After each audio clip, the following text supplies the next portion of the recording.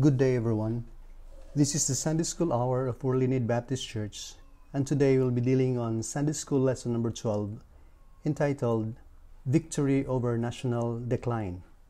Our key verses are found on 2 Chronicles chapter 7, verses 12 to 15. The Bible says in verse number 12, "And the Lord appeared to Solomon by night, and said unto him, I have heard thy prayer, and have chosen this place to myself for an house of sacrifice. If I shut up heaven that there be no rain, or if I command the locusts to devour the land, or if I send pestilence among my people." Verse 14, "If my people, which are called by my name, shall humble themselves, and pray, and seek my face, and turn from their wicked ways, then will I hear from heaven, and will forgive their sin, and will heal their land. Now mine eyes shall be open, and mine ears attend unto the prayer that is made in this place." Our key verse is found on 2 Chronicles chapter 7, verse 14, and this is a good memory verse. "If my people, which are called by my name, shall humble themselves, and pray, and seek my face, and turn from their wicked ways, then will I hear from heaven, and will forgive their sin, and will heal their land." To continue, our lesson objectives: victory over national decline. At the conclusion of the lesson, you should be able to, number 1, recognize the truth of our nation's leadership for a godly heritage. Number 2, identify his role in bringing revival to our land. Number 3, describe the prerequisites for successful prayer. And number 4, name the facets of God's restoration of a nation. For our lesson outline, victory over national decline, item number 1, seek personal revival. Letter A, my people. Letter B, my name. Item number 2, seek prayerful renewal. Letter A, humble themselves. Letter B, pray. And item number 3, which will be for next Sunday, seek powerful restoration.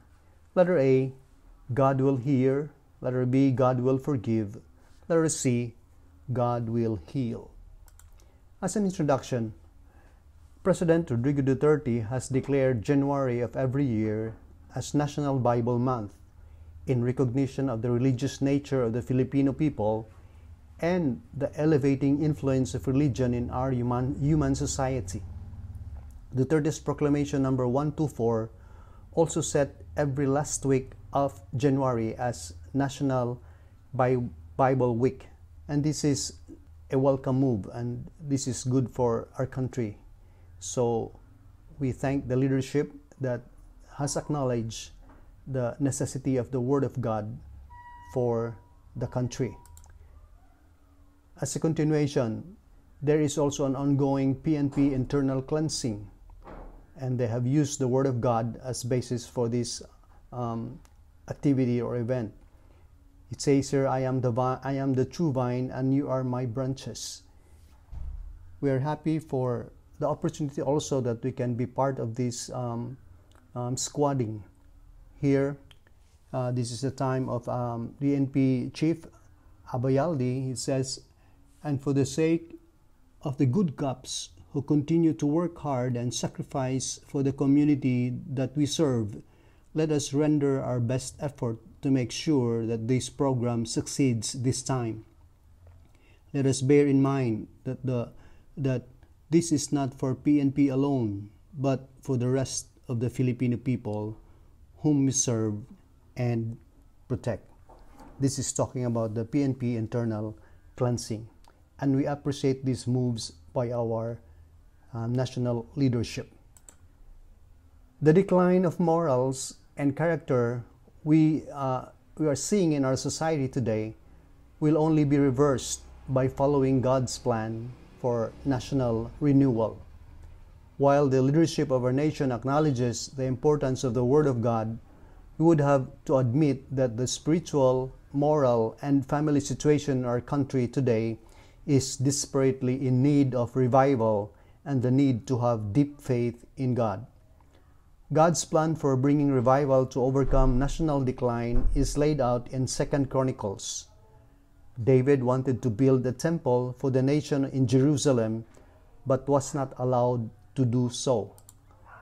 So David prepared the materials, and his son Solomon oversaw construction of the project. During the dedication week, God appeared to Solomon and gave him a promise for the nation. If the point came where, because of their sins, God began to judge his people, there was something they could do. These same ingredients are applicable for any nation that is experiencing God's hand of judgment for turning away from Him. Here's a specific example.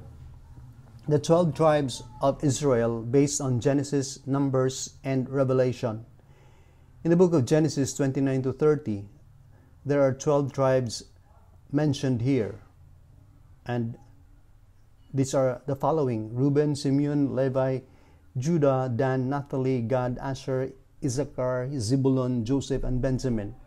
While in Numbers 1, here are the following tribes mentioned: Reuben, Simeon, Judah, Dan, Naphtali, Gad, Asher, Issachar, Zebulun, Ephraim, Manasseh, Benjamin.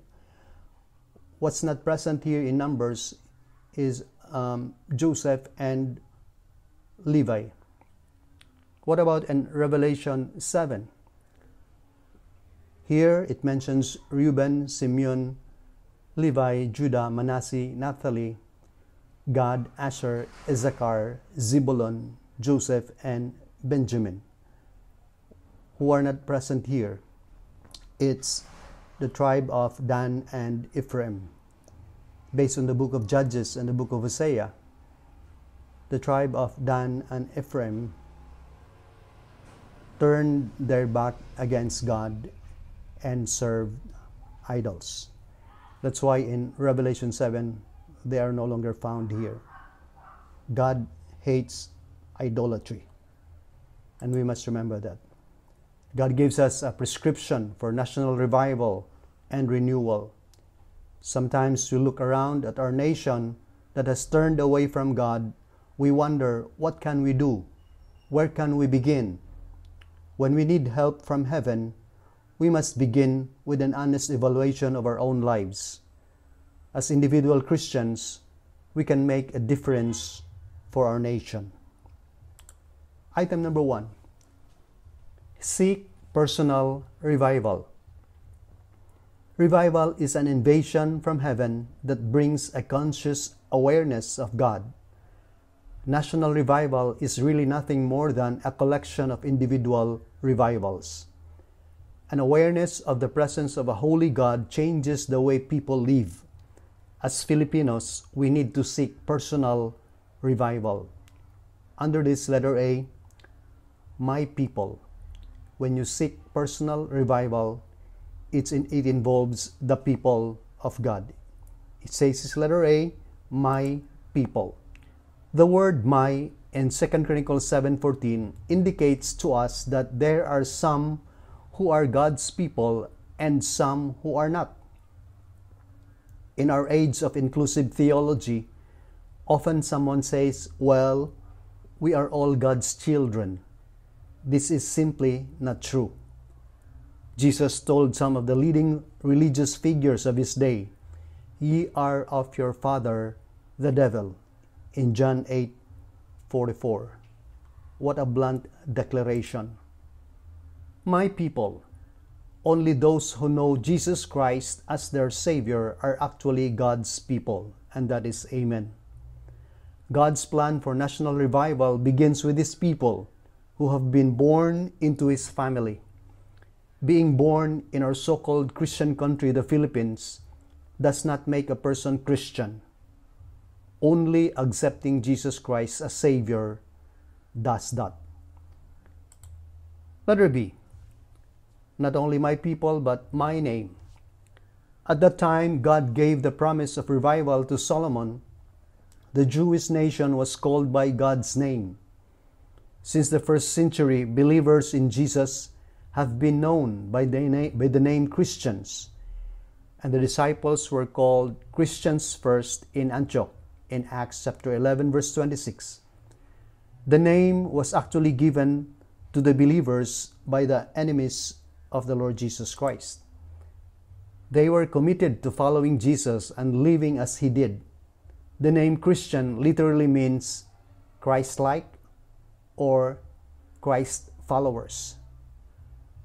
Mahatma Gandhi said, "If not for a Christian, I would have been a Christian." I like their Christ, but I don't like their Christians. That is the saying of Mahatma Gandhi. It would be wonderful if those who knew us best and saw us the most could tell from the way that we live that we were following Jesus. Do not be ashamed of the name Christian. We have a lot of Secret Service Christians today who do not want to be identified.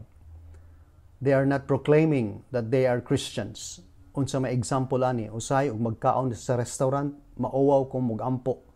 Usay magkuha og panyo para tabunan ang baba o ang naong para lang pagampo o pagdali kay mauwaw. Dapat din nato ang ikauwaw ang pagkakristohanon. Di sa nato ikauwaw ang pagampo. We can do this with boldness in front of others. As true believers and followers of Jesus Christ, be willing to stand up and be counted as a child of God. Hope this is the conviction of all believers in Winbisi. Item number 2, seek prayerful renewal. In the 1850s, the Fulton Street Prayer Revival began. A businessman named Jeremiah Lanphier decided to invite others to meet with him at noon each day for prayer. A small room on the third floor of the Fulton Street Church was secured for that first meeting. On that day, Lanphier found himself all alone in a room with 20 chairs. After 20 minutes, a few men wandered in. From 1, it became 6. 6 men were present at the first meeting. Lanphier continued to invite others. As the days passed, a handful of praying men turned into several dozen. Soon the church at Fulton Street was too small to hold a crowd gathering. Arrangements were made across the city to host the gathering. Within a few weeks, over 10,000 people were meeting daily for prayer in New York City. What a testimony. There was no formal preaching. Rarely was there even music. Anyone who would wish could have 5 minutes to address the group. The power of the revival was the thousands of believers gathering to pray. Requests were read out and sent in from around the country. The prayer movement spread across the country in Chicago, Philadelphia, and other large cities of the United States. The power of the revival was just as strong. Seek prayer for renewal. According to estimates, as many as 1 million people have been saved between 1857 and 1859 as a direct result of this prayer revival. A national renewal comes through the prayers of God's people who are called by His name as they diligently seek His face. Under this, item number 2, seek prayerful renewal. Letter A, humble themselves. Humility goes against the grain of our culture, yet the spirit and attitude of prayer requires humility. Kani bitawng garbuso, maghuna-una man nga kaya niya, dili siya kinahanglang tabang, so dili siya kinahanglan ng muampo. Peter said, "For God resisteth the proud and giveth grace to the humble," in 1 Peter chapter 5 verse 5. God does not want to be around proud people. He looks for the heart that is willing to acknowledge a need and dependence on Him. The very first thing on the list of sins that God hates is pride. This is found in Proverbs 6:16 to 19. The Bible says, "These 6 things doth the Lord hate, yea, 7 are an abomination unto Him." What are these? A proud look, that's really number 1, pride. A lying tongue, and hands that shed innocent blood, and heart that deviseth wicked imaginations, feet that be swift in running to mischief, a false witness that speaketh lies, and he that soweth discord among brethren. God hates pride, so we must be humble. Humble themselves. God is looking for humble people. In Psalm 34 verse 18, it says, "The Lord is near unto them that are of a broken heart, and saveth such as be of a contrite," meaning caused by or showing sincere remorse, filled with a sense of guilt and a desire for atonement. This is a contrite spirit. God is looking for these people. Humble themselves. Not only humble, letter B, pray. Prayer is an assault on our human autonomy. It is an acknowledgement for our need of help. Jesus told His disciples that men ought always to pray and not to faint. In Luke 18:1, the unstated corollary is that when we do not pray, we will faint, meaning we will become weak and dizzy and close to losing consciousness. This is the meaning of faint. We must seek God's help in dealing with our personal and national need for revival.